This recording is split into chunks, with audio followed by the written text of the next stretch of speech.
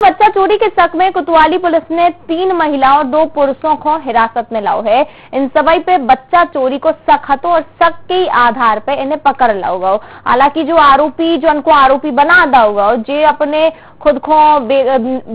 निर्दोष होवे की बात कह रहे हैं और जा भी कह रहे हैं कि हम बेकसूर हैं, मनो फिर भी अब पुलिस ने हिरासत में तो ले लाओ है। तो इन सभी से पूछताछ भी करी जा रही है कि आखिर ऐसी क्या वजह थी कि इन पे बच्चा चोरी को शक भाव। हालांकि शासन प्रशासन और सरकारी काय ने हुए बच्चा चोरी के मामले को लेकर जो प्रकार की अफवाहें फैलाई जा रही हैं, चाहे वे सोशल मीडिया हो, व्हाट्सएप, फेसबुक हो, इन पे जो प्रकार की अफवाहें फैलाई जा रही हैं, शासन प्रशासन को जो कह वो है लोगों से कि ऐसी अफवाहों पे ध्यान न दें जब तक कि बात आपकी पुख्ता न हुए, कबों भी कोई भी कानून हाथ में न लेवे।